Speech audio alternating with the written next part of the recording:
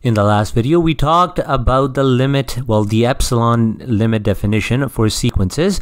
And if you haven't watched that video, I would highly recommend you watching that, because I explain the definition with visualization, and I try to explain it as thoroughly as possible. In this video, I will just prove a normal sequence with the definition that I gave last time, and just for reference, let me rewrite it here. So the definition, the epsilon definition for limits is this. So for all epsilons greater than 0, for all epsilons greater than 0, there exists an n such that if I was to take the difference between the limit and the sequence, their difference would be less than epsilon for all little n's which exceed the big N. So in this video, I will, well, hopefully by now you probably understand how this works. On your exam, they will give you a sequence, and they will also tell you what the sequence converges to, and your duty is to prove that it does. So let me give you an example. So the sequence a sub n, which is equal to 1 over n, converges or approaches, so converges to 0. Converges to 0. And you have to prove this. Prove this with the limit definition. So for your proof, you want to write this however you want to get to this. Your whole goal is to find an n. They will always, you let them choose their epsilons. You tell them, for all epsilons, that are greater than 0, I will find you an n. So this is how you do the proof. This is the proof. So you write that for all epsilons greater than 0, there exists an n such that, so write this. So this will be probably your scratch work. I should probably write this. Before you actually write your proof, you want to write down, your steps. And in your proper proof, you want to show that this equation works. So in your scratch work, what you do is you input the values given in the formula in the definition. So we know that L minus a sub n is the same as me writing the limit. So this is clearly the limit, and this is my sequence. So I write 0 minus 1 sub n. Okay, and I know this has to be less than epsilon. So how do I do this? Well, 0 minus 1 divided by n is negative 1 divided by n. And this is equal to what? 1 over n. Okay, so this has to be less than epsilon. Now, if I was to multiply n with both sides, I would get, so n would cancel here, so it would be 1 is less than epsilon times n, and if I was to divide epsilon from both sides, I would have 1 over epsilon is less than n.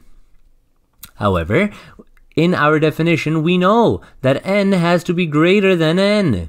So so this basically says that n is greater than 1 over epsilon. So if n is greater than this value, then this value has to be your big N. It only makes sense. So this is your scratch work. You can even write down scratch to show, so that whoever is marking your proof, or if you're just learning this class just for fun, then you are allowed to write scratch in your proper proof. So whoever is marking it will ignore this. So once your job is to start from the definition and find the value of your big N. That's your duty. So you let them choose their epsilon, and you tell them what big N this will work for. So your proper proofs. So this is how you will write your proper proof. Proper proof. So you tell them you say for all, so you say choose any epsilon greater than 0. Then take n to be 1 divided by epsilon. Then for all n little n's greater than n, and then you put a semicolon and you start writing your equation. You will have this: 0 minus a sub n will be equal to 0 minus 1 over n. This will be equal to negative 1 over n. This will equal 1 over n.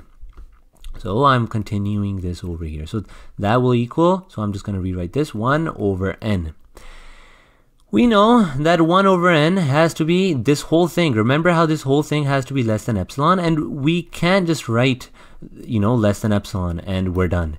That means nothing. We have to use the information that we have. So we say, we rearrange this portion somewhere in our head or on a different piece of paper. You rearrange this to be, you switch epsilon with n, right? Because if you multiply both sides by epsilon and then divide it by big N, you would have that epsilon equals 1 over n. You want to incorporate your big N somehow in this proof. So you will say that this is less than 1 over n. And if you don't know how I got there, it's simple. N equals 1 over epsilon, and we got that from the work that we did in the previous slide. Then I multiply both sides by epsilon.